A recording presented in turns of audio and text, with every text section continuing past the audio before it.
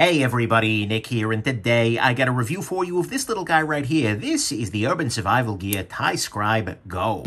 First off though, before I go any further, I gotta let you know that this guy was provided to me by the maker himself. Kelvin over at UrbanSurvivalGear reached out to me, said, "Hey Nick, got something new in the pipe, you want to check it out?" I said, "Absolutely, I know their stuff, they tend to do great work," and so I was happy to do that. But I told him, as always, I'm going to talk about the good, the great, the bad, and the ugly. Might be a gem, might be junk. Nonetheless, he sent it along. We do have to assume this is the very, very best quality controlled one of these guys ever, and I'm doing my best not to let that affect the nature or quality of my review. Next thing, let's do some size comparison. First off, actually, I'll compare it against the last generation TiScribe Bolt. This is the V3. I don't know if this is a new generation or a new model, whatever. But anyways, this is the mini size of this guy.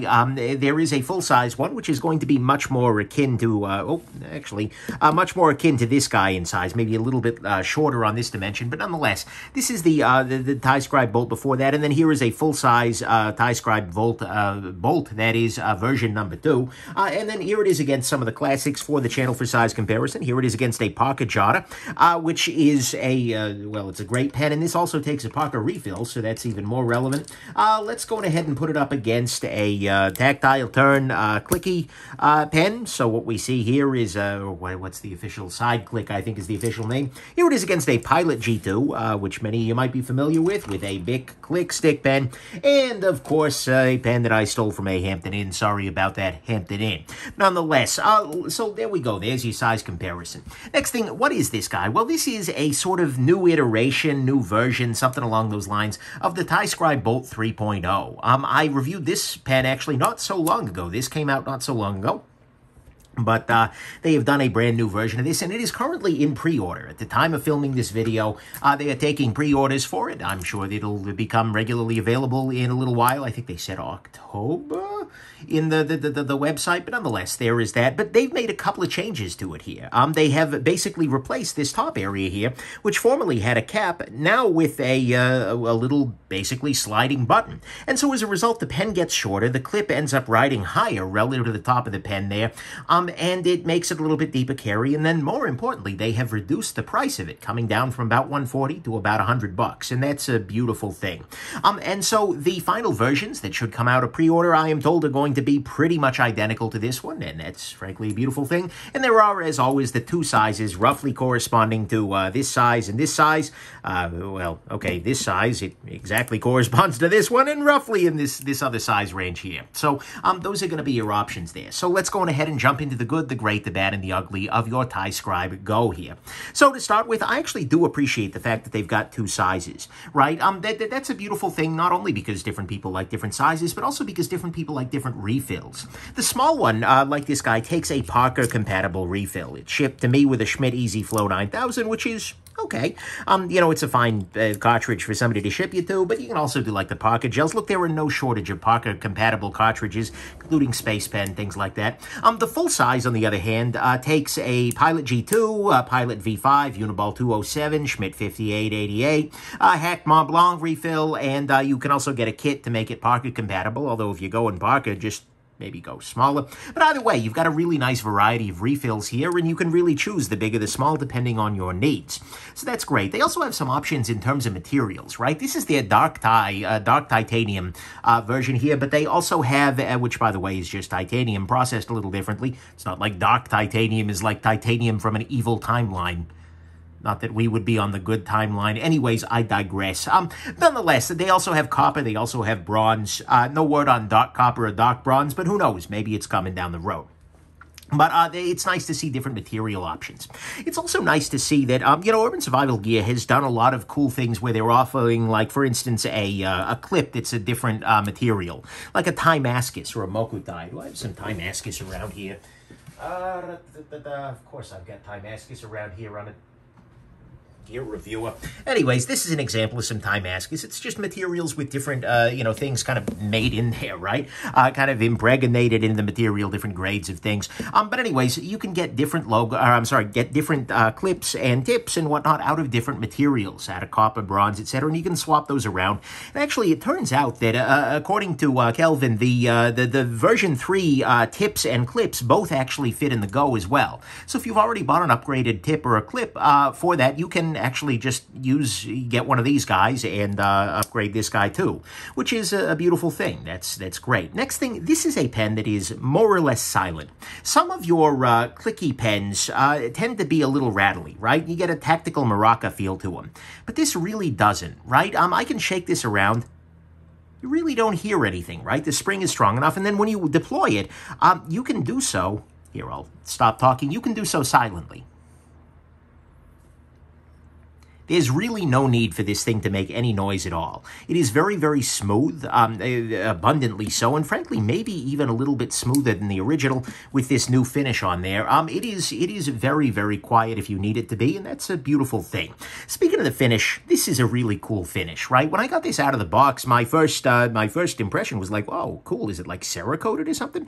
But no, apparently this is being done by some neat tumbling process, and if he told me what it was, I'm sure he'd have to kill me, but nonetheless, it's interesting. And as a result, it ends up looking a great deal darker than your normal titanium, than your normal kind of thing, you know, contrasting it here. And it actually contrasts all the more with the slightly polished inserts there. It's a really nice look. I don't mind the original look, but this is cool to have around as an option, and I hope we have the availability of both of those guys. And so that's kind of cool. But it is not painted on there, even though it kind of looks like it. It looks very different than a lot of... Frankly, I deal with a lot of titanium in my life, and this looks pretty different than most of it that I've seen, so that's kind of a beautiful thing. Next thing, this is featuring a shorter clip relative to the original V3. Original V3, that doesn't even matter. Anyways, moving on. This has a slightly shorter clip, and the joy of that is actually going to be in the writing, right? As you are using this, guys, you have this in your hand. The longer clip, it's much easier for it to kind of attack your thumb here, and especially for somebody who is maybe a lefty, although this is actually going to be one of the more lefty-friendly bolt-action pens because, well, the bolt never actually gets in this area. It's not like you've got a clip and the bolt both fighting, but nonetheless, this is going to be even less likely to contact your hand and mess with your writing in a variety of situations and positions, which is absolutely a beautiful thing. And it is also still a removable clip. Oh, you might be asking yourself, Nick, how the heck do you remove that? There's no external bolts like there were on the original TiScribe bolt. There's nothing on the top here because the top you just have the logo. The only thing that's really going on is, well, if you look inside, actually, that's where the joy comes. If we look deep inside this little doobie dude, that's the technical term, of course, what you're going to see at the bottom there, maybe, is an Allen key hole. And in fact, if you take a tool of some variety, and I have the link to this ratchet set on nickshabazz.com/tools, there's your plug, and you take a 5/64 hex key, and put it on the end of something along like this, or you take just a long hex key, and you slide it in there. What you can do, actually, is if you put it on a driver, that'll give you the opportunity to twist a little bit better, you can pull out the little set screw, okay, or in this case, I actually didn't fully disengage it. But nonetheless, what you end up with then is the clip is able to just come out. The clip is just held in by that set screw, and then that leaves this little part out. You can see the set screw there down at the bottom of it. Then to put the bad boy back together, you just drop the clip back in. You just reach back in there with the tool and get it fully seated and secured. And then you just tighten a little bit. And now we're back to good, right? You might be asking yourself, Nick, why the heck would you do that? Well, A, if you want to replace the clip down the road with something a little bit fancier, well, you're going to need to take off the clip. But also, if you bend the clip mistakenly, if you are, for instance, carrying it and suddenly it catches on something and overbends the clip, one of the very best ways to do this is to, flip it around and do that, or just put the clip itself in a vise. Either way, it's a very nice thing that we have that opportunity, and, the fact that it's being made relatively easy is still a great thing. Next thing, this guy keeps all of the refinements of the 3.0, or at least all the ones I really noticed, in that, for instance, you get on the very top of this nice chamfer, and it's not only a chamfer, but you can actually see there's a little tiny bit of, I don't even know what to call it at this point, but like striation, not knurling, because it's not lathed. Either way, it's a thing, right? But there's this little bit of stair-steppy, which makes it real easy to get at this guy, which is great. You just get a really nice finish. It is a very, very nicely done thing, and it really feels a lot like the 3.0 in that it feels like a very premium sort of product in a lot of ways, even though it looks a little bit more casual. Next thing, I gotta say, the button is a smart thing, right? And is this really a button? Well, we'll talk about that in a bit here, but the fact that it has that on the top of there is very smart, because basically what it allowed him to do is, instead of having to have this extra cap on the top, this part just moves in. And so when the, sorry guys, I've been reviewing knives today. When the pen is all the way in, you can see it's pretty nearly flush there, and so it just reduces the top of the length of the top of the thing pretty substantially with really no loss at all. This was one of those things where I took it out of the package and took a look at it. It's like, oh, that's kind of brilliant, right? Kelvin from USG has really got his head on right, so to speak. And so that's a great thing. And it also, like I said, it removes the need for having a cap on the top, which is one less threaded piece. It removes some of the height above the clip. So this guy now, if you keep it in your pocket, is only going to stick up this much rather than sticking up this much, which is absolutely a beautiful thing for fold-over kind of pockets. And it also gives you the opportunity to be able to interact with that button directly and to use it, although we'll talk about that a little bit in a second here. But nonetheless, it's a very neat hack. And so to me, all of that is the good. The button is a very neat hack. It keeps all the refinements of the TiScribe 3.0. It has a removable clip if you've got a longish 5/64 screw there. It has a shorter clip than the prior version. It is completely silent with a cool finish on it. It has some accessory compatibility, lots of refill options in 2 different sizes. To me, though, what is really great about this pen here is the iteration. And more importantly, it's not just iteration in that it's not just making the pen, in my opinion, a little bit better, but it's also making it cheaper, right? So UrbanSurvivalGear drops the V3, which is a great pen. It is unquestionably a gem. It's very fancy, but it was also a price hike, right? It raised the price of this guy relative to 99 bucks. This guy went up to 140. So it's great. They earned the price by making it feel much more luxurious, but they dropped this, and then the community responded really well, as they should. It's a really, really nice pen here. I'll use the similarly sized one here. But at the same time, then they turned around, Kelvin turned around and made a new version that addresses some of the complaints about V3 with the shorter height and things like that, and is able to drop the price by 40 bucks. Now, you might be thinking, well, Nick, okay, cool, he improved some things, dropped the price, that's great, but what's really different here, what really impressed me, is that this wasn't forced by the competition, right? Very often in the everyday carry space, price drops or new features come about due to competition, but this is UrbanSurvivalGear competing with themselves, right? They are already cranking out something that is a gem, that is a very, very good pen, but they want, it seems, to make it better at better value, not because a competitor is forcing their hand, but because they can and because they want to go further ahead. This is a big refill energy move, and I have really deep respect for it, right? The fact that they're willing to not only make the product better, but they're willing to make the product cheaper and better at the same damn time is an absolutely wonderful thing,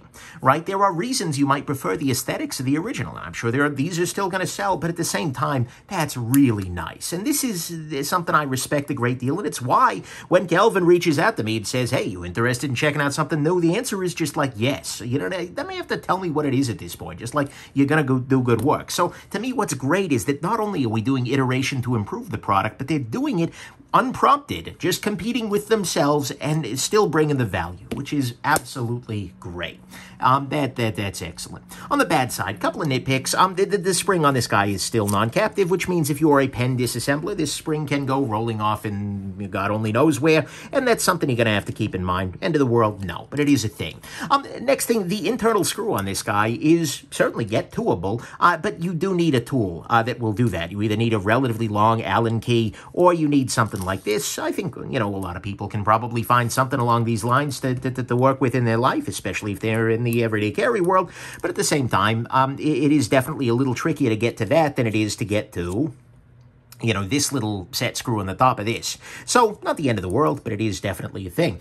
Next thing, there is still quite a bit of height above the clip, right? It is now equal to what it was in the version 2. But on the version 2, it was still a little high above the clip, right? And if you have a kind of shirt that has like a fold-over pocket, where the pocket comes along the top of it, that may be a little bit awkward, and it's a little even more awkward still in that, if the pocket pushes down on this, then the pen is actually going to deploy a little bit. It probably won't stay in there unless there's a strong rotational force, but at the same time, you do want to keep that in mind. And I would kind of like to see a world in which this top part gets cut down even a little bit further. I think that'd make it a little more compelling, but nonetheless, there is that. And then finally, kind of the weird thing about this is that it's a little counterintuitive as a pen person, because I took this out of the box and I clicked it.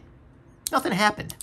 This is not actually a clicky pen. By clicky pen, I mean something along these lines. Tactile turn side click here. When I click like this, the pen stays out. When I have to do something else to unclick it. But I think for a lot of people, if you hand them this pen, they are going to click the top of it, and then they're going to be like, what happened? Nothing happened. And in practice, you can open it with the button. You just have to have a lot of rotational force, right? If you do something like this, where you press the button down while spinning the pen, you can do that. Or, entertainingly, if you really spank the pen, it will come open. And so if you want to, maybe that's a power move, right? Like take your pen out in the meeting and bam! That's right, take it, pen. But either way, so it will only open by virtue of a rotational click or a good old-fashioned spank, but it's not going to open as normal. And so if you hand this to somebody, they're going to be a little weirded out. And so I wouldn't mind them whipping up some kind of magic which allows this guy to open naturally with a button press down the road. But in practice, at the very, very worst, it's the same as the action is the same.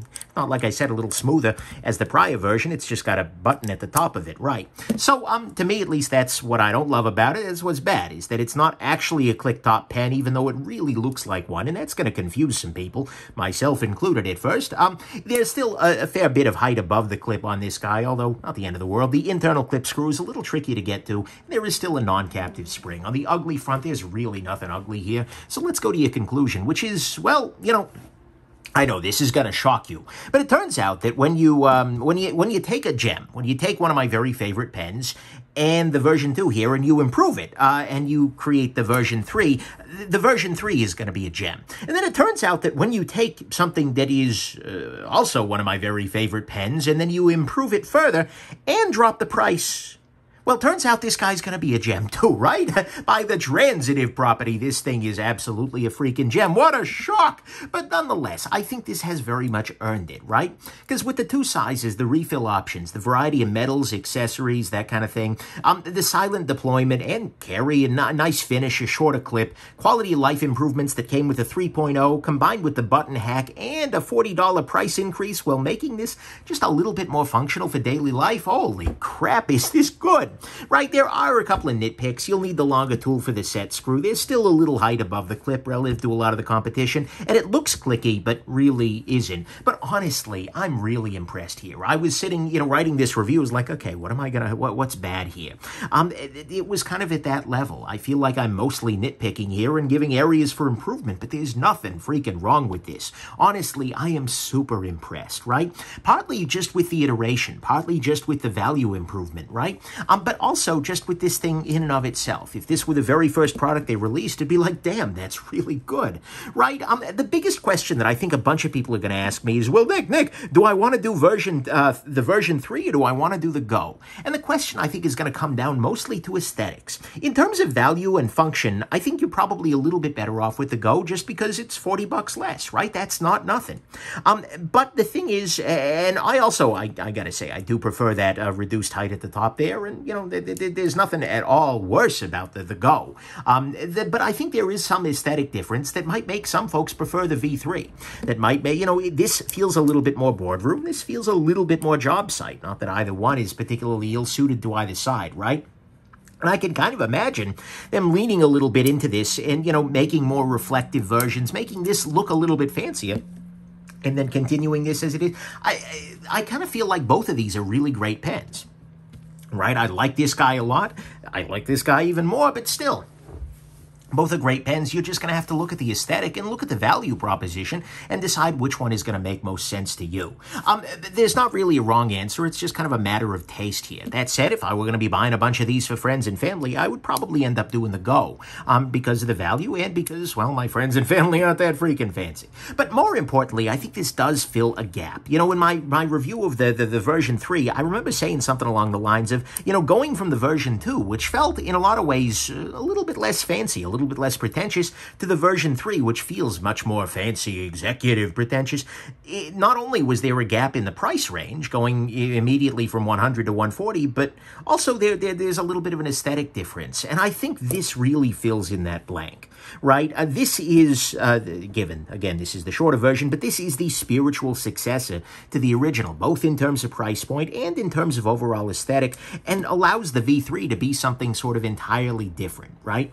I appreciate that very much, and there's really no reason, if you're holding on to a V2 and you're thinking, maybe I want a different pen, there's really no reason not to go with this one. I feel like they're both great, but this is a major improvement over that. But anyways, final conclusion, though, this is absolutely a gem, and in fact, it is a polished version of a gem, right? And it is something that Urban Survival Gear probably didn't need to do, but which I'm really glad they did.